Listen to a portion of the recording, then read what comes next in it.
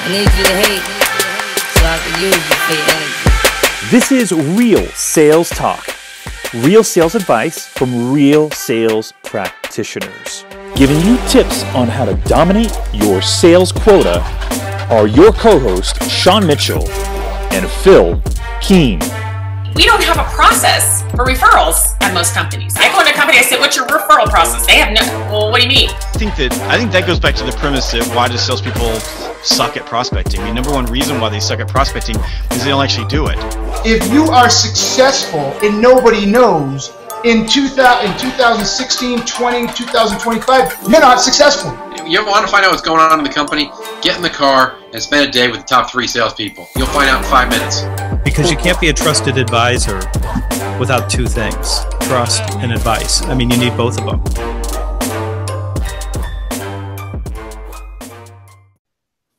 What's going on, everyone? It's Real Sales Talk, and it's Tech Talk 016. We are doing a double header. Well, sort of, kind of. We did, Phil and I did a recording of Real Sales Talk earlier today. So because we didn't get Tech Talk out when we normally do, we are fitting it in today. So we're going to be talking about a couple of things, and I'm going to kick it over to you, Phil. Phil, how are things going for you this evening? Things are great. I'm glad we were able to squeeze this one in. You got to get the people what they want. You know, yes. You got to get the Real Sales Talk family what the content that they need for their drive to work or whatever however they're consuming our content. What would they do if they didn't have us to listen to, Phil? Probably listen to like Gary Vee or something. I don't know. Something. He's just way overblown. He's awesome. Yeah, he's amazing. So definitely excited to get this one going. Trish Bertuzzi, I said she's one of my favorites. Sales development leaders or sales leaders there is. I want to jump into, from my perspective, one of the books that if I would have read this 3 years ago, and even today reading it, I've continued to learn. If I would have read this 3 years ago, it would have accelerated where I was in my career almost immediately. Let me go ahead. I'm going to do a screen share. I'm going to show you guys the book. So Trish Bertuzzi, she wrote a book. Let's see, we're in the application window. Let's see, share this one. You guys got Sean's face. Let's go back. So the Sales Development Playbook. She wrote a book about a year and a little over a year. So it was last January of 2016. And just absolutely packed with knowledge. It has, if you go to this link, we'll actually link you guys up to it. There's a link that goes to where you can download free chapters and read this.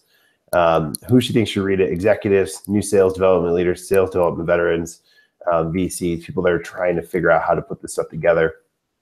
She organizes it really into 6 different parts, which is strategy. How do you framework it? How do you align the model to fit your business? Specialization, and it's really how companies are applying this new tactic and using the SDR role with the specialization and using it for outbound prospecting, as well as handling lead flow from marketing.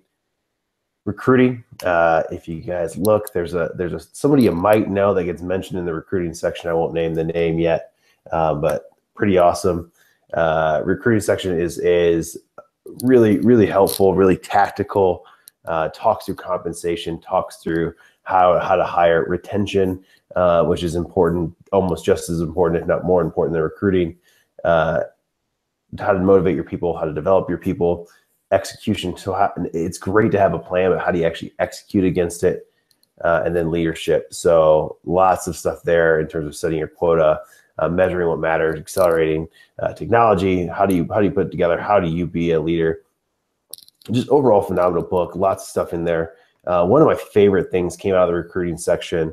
It was Mark Roberge, I believe, who said, let me see. Let me think through it. So he talks through HubSpot a little bit, how they recruited people. And it's really interesting. So they would actually take these like marketing nights. They would create marketing nights, and they would actually allow people to come to these events inside of HubSpot, and they sent their team out kind of as little recruiters and little hiring managers, and they would go out and have conversations. So I'd meet Sean and be like, wow, that Sean guy, there's something, he has that thing. He's got that one the gravitas about him that we want here at our company. And then what they would do is they would basically mark that name down and grab the business card and put it down as 8 players that were in the community. And when they went to go recruit, now they have this list of like the top players that are in that community to come join their team. And I just thought it was crazy insightful, and it's actually part of why selfishly I think I started doing some networking internally instead of Indianapolis, doing networking nights, setting stuff up. And I think it's great just to know that those types of people in your community. So that was a really cool tactical tip, but the book is awesome, packed with knowledge. We're going to have her on, and we're going to take it kind of the step further that she kind of left out of the book, which is the account centric versus account based, which is something kind of started to come into factor. People start talking about it post the already published book.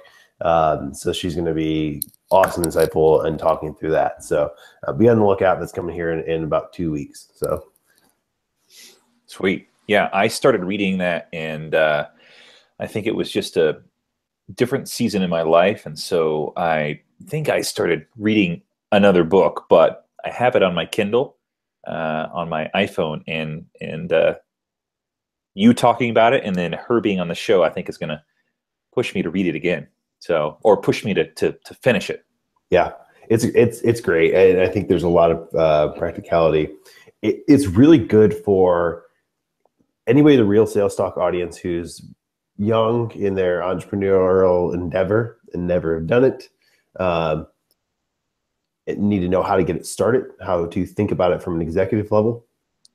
It's a great book for, I'm an SDR leader, but I don't really feel my executive team's bought in all the way, to be able to give it to their executive team so they can understand the process and how it's built, what's the framework look like. And really just from a pure knowledge, be a learner, go grow it. Like it's awesome. So there's lots of tactics, lots of things, it gets pretty deep in the weeds, which is great. Is there an audio book? Is there an audio version of this? I was actually just looking at Amazon before this, because I was figuring out what we're going to link up to. Yeah. There is an Audible. It's awesome. If there's free trials out there for Audible. If you're an Amazon Prime customer, you can get the free Amazon Prime Audible book. Yeah, that's a good point, actually. I am Amazon Prime, and they always send me emails about free audiobook, but I never pay attention. Cool. That's awesome. I think I may have to, even though I've bought the actual Kindle book, I may have to get the audio. That's just kind of the season of life I'm in. Cool. So what am I going to talk about? What tool am I going to talk about? I've got an interesting one centered around travel. I'm thinking about. So I went through a few different apps. I'm familiar with one that's actually here in the Denver area, and actually in Boulder, called Pana. I almost decided to talk about this one. Definitely one that you should take a look at if you're a sales rep who's traveling quite a bit. It's a concierge service, but it's centered around an app and really easy to use. I've talked with the CEO, and I think his name is Devin. But I decided to select a different one because I really was looking for something that involved one of the topics that I talked about at the beginning of the year, which is artificial intelligence. I wanted to try and find a quote unquote travel assistant that was artificial intelligence. And I couldn't really find anything that was like what I imagined, but this is one that I think is interesting, and I don't know if I would use it myself. Maybe as it develops, I might consider it, but the application is called Instalocate. And for those that are watching the video version of this, I'll share my screen here. And so you can see their website. Let's go, here it is. Okay.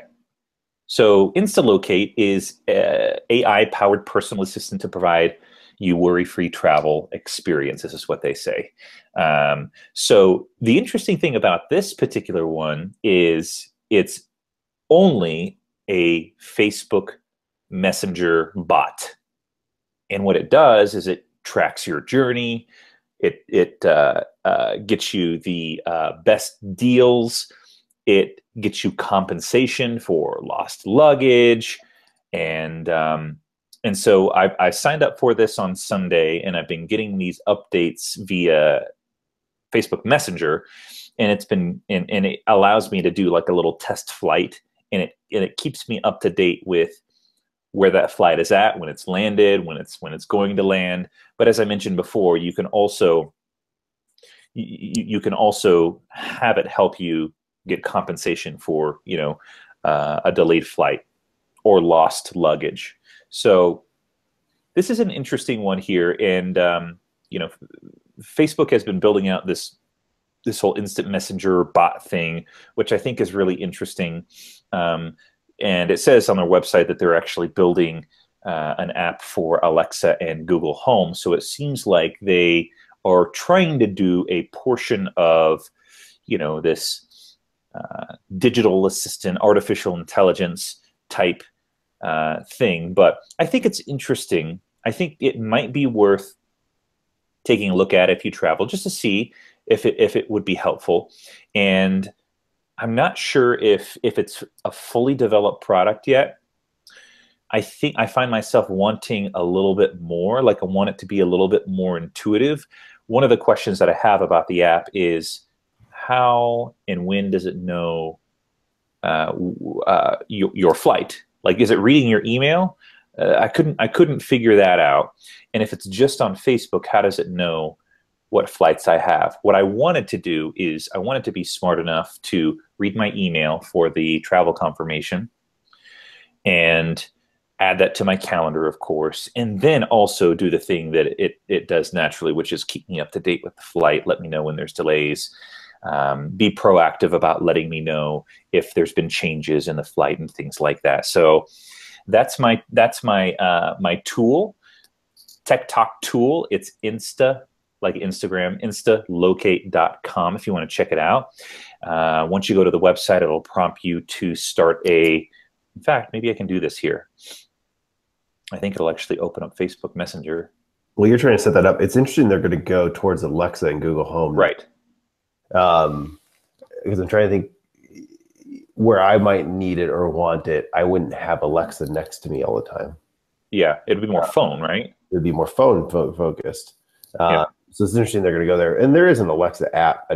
I've never got push notifications from the Alexa app on my phone. So that's, I think it's great for, hey, can you tell me if my flight's going to be on time this morning? Or, hey, can you check the security line? That kind of stuff. So yeah, because it says here, real-time tracking, security, wait time, share information with your friends, gate and terminal info, weather, airport directions, web check-in, booking cabs at the airport. So it's interesting that they say cabs and not like Uber or Lyft. Yeah, but it's probably because a lot of airports there's some airports that are iffy on rideshare stuff. Yeah. Yeah, so that's an interesting one. Like I said, I'm not sure if I would use it myself. I don't know if it's as comprehensive enough as I expect or want an artificial intelligence software for travel to be. And maybe there's something out there that I haven't found. And if our audience is using something that you really like, let us know. And happy to take a look at it and maybe even review it on TechTalk. Yeah, that'd be awesome. It looks young, and I think it's like anything else AI. I think it just takes time to figure out what their product fit is and go from there. Totally. Yep. Awesome. Well, we've got, by the time you listen to this, you probably will see at least one new Real Sales Talk episode. We've got a couple here that we will release this week. I think one that we just recorded today between Phil and I, and then we also have a recording of Ralph Barcy, which we'll release this week as well, probably in a couple of days, a day or two's time from this release. So look forward to that. Look forward to some of our new episodes coming out where we interview some really, really thoughtful and pioneering leaders in sales and in marketing. So any other thoughts, any closing thoughts on your side, Phil, before we wrap up? I would tell you the 3 episodes that we have coming up, I don't know, I feel like the interviews have been really fun. Content's been super relevant. Amy's was great. Ralph's was phenomenal. Like we've had some really, really good insight. So I just want to give everybody, we'd love some feedback. So give us some feedback, leave some reviews in iTunes. Let us know if you have a recommendation for somebody you'd love to see, put it in your comments. 5 stars if you can. Let's bump this up a little bit. More Real Sales Talk family. That way we can start growing this community a little bit with you guys. Awesome. I agree. All right, everyone. So thanks for listening, and we'll see you on the next episode of Real Sales Talk.